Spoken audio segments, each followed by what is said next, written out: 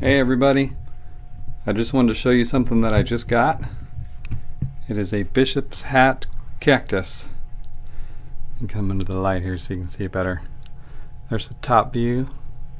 Looks like a star or looks like a bishop's hat. Astrophytum myriostigma is the Latin name. It's in about a 3.5 inch pot. I'm going to transplant it for sure. I just got this not too very long ago. I have it sitting under this rack that I got. It's a 5-shelf plastic rack. Yeah, it's awesome. So I have a fan here for circulation. I'm going to turn that on. And I have a full spectrum light. Let me see, come under here so you can see it.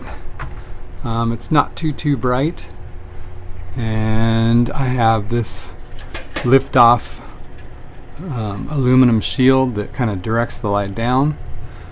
I'm going to use this shelf primarily for lower light succulents.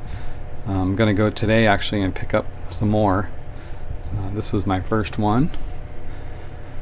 And I'm planning on getting multiple cacti as well. I have more shelves that I can put them on and make some more lights. I have another light that I made from a stovepipe, and I have four 6500K compact fluorescent lights in there.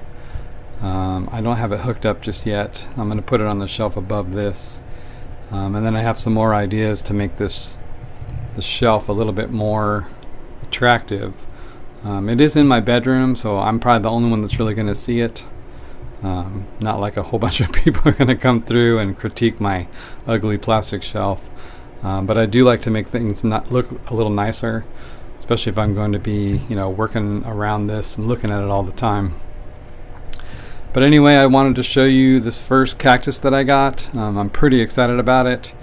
And I'm going to go today, like I said, and pick up some more succulents and some more cactus. And I can't wait to do that.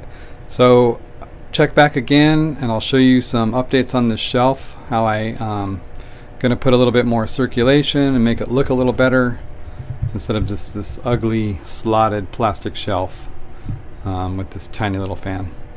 So anyway, I hope you enjoyed this and thanks for watching.